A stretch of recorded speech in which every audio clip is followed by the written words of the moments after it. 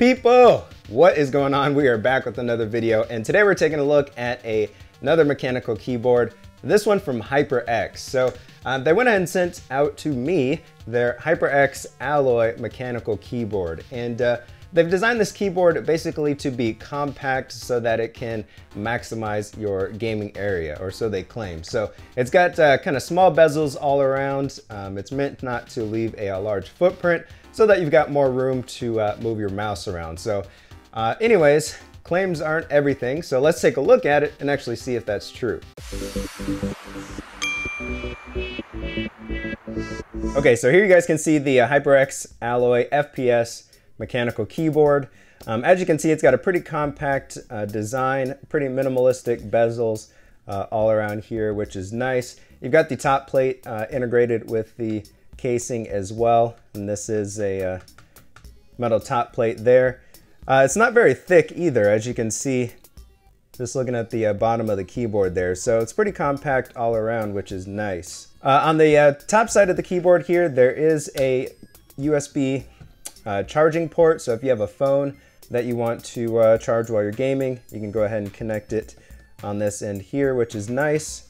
Also, the cable that they include with this keyboard is not bad either. It's got a kind of got a black and red design here, which is nice. I typically don't see that unless I am looking at someone's, little custom mechanical keyboard that they've put together. So it's nice that they have included that here. Now, as far as the keys go, you do get these ABS keycaps. They are pretty standard. They do include these extra red ones that you can apply. You've got some for the WASD keys, which are textured, and then you've got these just kind of plain shiny red ones for numbers 1 through 4. So you can add those on as well. They come in the box if you feel like it. But other than that, you've just got these backlit ABS keycaps here. There are media keys across the top of the keyboard here, from the F6 to F11 keys, and then you have a gamer mode here which locks out the Windows key, so you don't actually hit that when you're in game. As far as other keys on the keyboard here, well, you do have the ones over the arrow keys to control your lighting. So you've got you just hit the function key, of course, and then you can change like your brightness levels, or you can change the lighting modes here, which I will go ahead and show you guys an example of all of the lighting modes.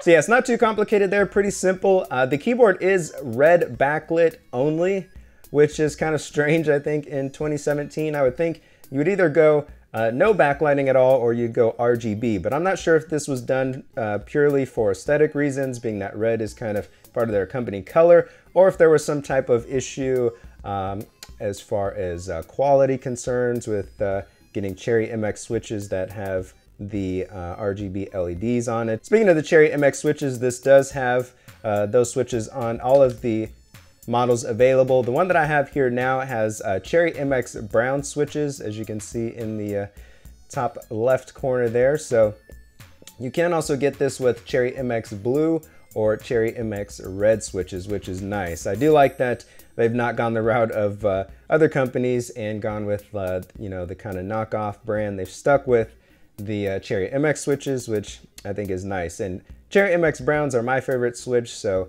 I kind of like these a lot. All right, so I almost forgot to do a typing test here. You can't leave that out of the review, so let's go ahead and do a little quick typing test here, just a little 60-second one, so you guys can get an idea of how these Cherry MX Brown switches sound.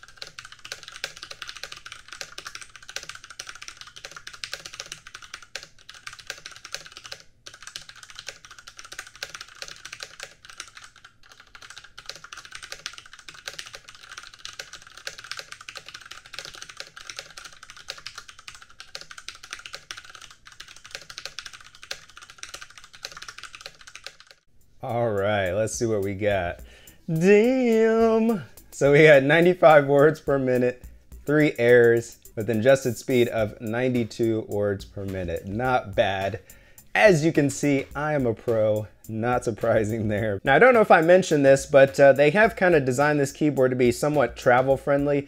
They do have a removable USB cable, which is nice, so you can pop that out. There's also a little pouch that you get as well that you can store your keyboard in. So if you're taking this to some type of LAN event or something like that, you know, you can coil the cable up, throw it in the pouch, and be on your way. So overall, I do like the keyboard for what it is. I would say it's a little bit of a throwback in terms of features, at least lighting wise. Again, it does remind me of an old school K70 in a way.